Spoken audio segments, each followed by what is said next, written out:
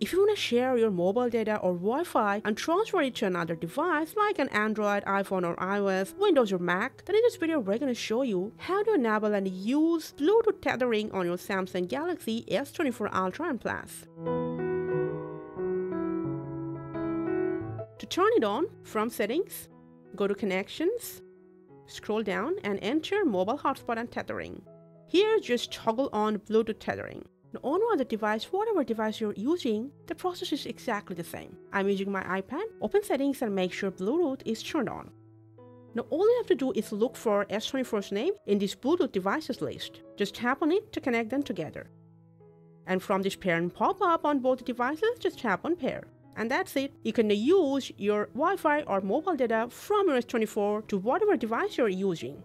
Now just please remember, Bluetooth tethering might come handy. It's a little slower than the Wi-Fi or mobile data connection. So that's how you can use internet to any other device using Bluetooth from your S24 series phone. Happy browsing. Thanks for watching.